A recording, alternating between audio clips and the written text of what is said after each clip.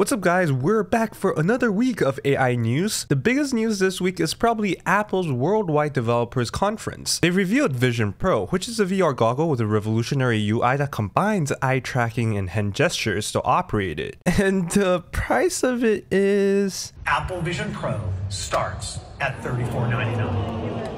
It will be available early next year on apple.com. You have probably seen what VisionPro can do, so I'm not gonna go into it, but how's the VR goggle related to AI? Don't worry, I am not turning into a tech news channel, and Apple is actually one of the best companies in implementing AI to real-world applications. The depth sensors, facial reconstruction for FaceTime, eye tracking on the external goggle, hand gesture detection, and optic ID definitely is powered by machine learning, or at least the AI. But $3,500 is definitely very unrealistic for mainstream usage, and on top of these extremely immersive functions, it has got people memeing about it. The price tag even went on trending, which is pretty funny. But this is definitely a big step forward for a fully immersive digital XR experience, especially with all these 3D AI developments like Nerf. AI-generated Spongebob is probably the most viral AI meme content this week. I saw it on TikTok, Twitter, YouTube, literally everywhere. It's basically just two personalities, mostly Spongebob and Patrick, talking about some very random topics every other 5 minutes or until the conversation is really dry. My guess on how this works is that it has an AutoGPT based backbone with some mediocre text-to-speech, and in one of the AutoGPT goals, it is set to steer the 3D characters around. I'm not fully sure how exactly they got the characters moving, but definitely some language model plugins like the Unity or Unreal Engine GPT, which can convert natural language into system commands. Most of the time I checked, this stream averages around 5,000 viewers, which is insane, and went on for quite a long time. If fully AI generated content can get this much attraction, oh god, I can't imagine what monstrosities large corporations will do to milk this. But I guess this is only that popular because of the absurd things they could say since it's a parody. This person takes pretending to be sick to the next level with the new Photoshop Generative Fill. This QR code based ControlNET model transforms QR code into art while being able to stay fully functional. The age of QR codes anime girls is upon us, guys. This change in reaction from the White House people between March 2023 and May 2023 is kind of funny.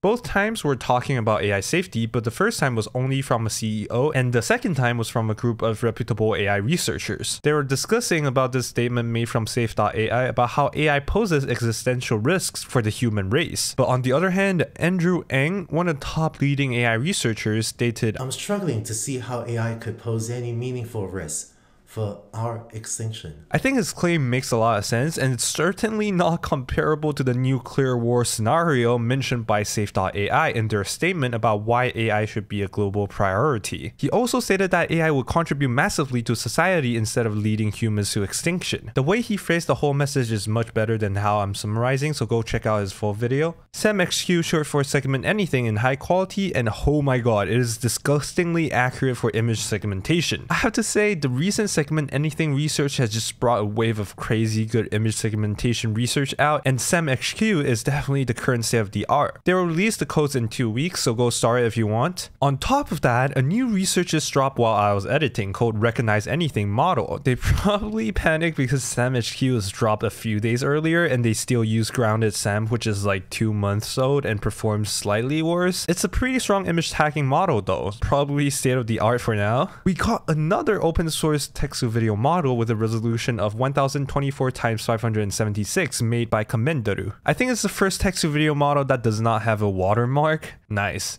This research states that intelligent brains take longer to solve difficult problems, so it kind of explained why computers aren't smarter than us. The news of the Air Force AI drone killing its operators that went viral is a complete hoax. So no, Skynet is not real and fake news is still a problem. StyleDrop is a very new text-to-image generation by Google that is able to very accurately copy the style of the reference image, copying simplistic logo designs, color schemes, illustrations, and even the watery texture left by the watercolor markers can be done too. Google did not open source it as usual. Maybe the real existential risk is that we make chatbots too good and humans stop procreating. These AI personal chatbots are so creepy. They make you use it continuously by providing rewards, and talking to these engagement and attention-seeking chatbots is gonna destroy a lot of young people's mentals. This is probably going to make kids not want to interact with real people because AI can just say what they want to hear. Remember, the generation from now on are going to grow up with this in their world, and when they choose the path of seeking mental comfort from an AI, or whether if it's seeking friendship or romance, that's when we have fucked up. They're going to be lacking the knowledge of how to hold a real conversation or even engage in a normal social interaction. I can see this become a real societal problem in the future if these desperate attention-seeking chatbots are not regulated. Japan has recently confirmed its decision to allow AI to train on any data, including copyrighted content. It also does not matter if the trained model is used commercially or not. The responsibilities lie with the person who generates the content, not the one who trains the AI. So the generated AI images are copyright infringement if similarities is recognized. Israel also issues that it's okay to use copyrighted works for machine learning. The Twitter account of OpenAI CTO got hacked and it was used to promote Web3. But if hacked accounts are used to promote Web3, how legit is Web3 really? Belgium's agency that does construction made this ad and went viral. However, someone else made this.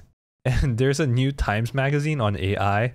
It got even more dramatic now. OpenAI's 1 million cybersecurity grant program that supports the projects listed in the following. There's a new research called Snap Diffusion, a new text-to-image diffusion model that can be run locally on a mobile phone and generates within 2 seconds. Bytes are all you need. Transformers operating directly on file bytes is a new research paper which demonstrated image classification can be done on a byte level instead of RGB, and even obtains a better accuracy too. It can also operate on file types like WAV to recognize keywords in speech. What's even cooler is, quote, the ability to perform inference with a hypothetical privacy-preserving camera which avoids forming full images by consistently masking 90% of pixel channels while still achieving 71.35% accuracy on ImageNet. So basically, it can process images without the need to see or save the entire image while only losing around 6% of its accuracy. You have privacy and you save processing memory. That is pretty cool. OpenAI improved its mathematical reasoning language model by rewarding the process and not the end result. They claim it is able to achieve the state of the art. Well, who knows? There is a new tool called Redream that combines a lot of the workflows together to help you convert videos into anime-like, with a slightly nicer UI compared to what people usually use. It's not really real-time, but I guess it technically is. This guy made a tool that lets you organize files with GPT. Kinda nice, not gonna lie.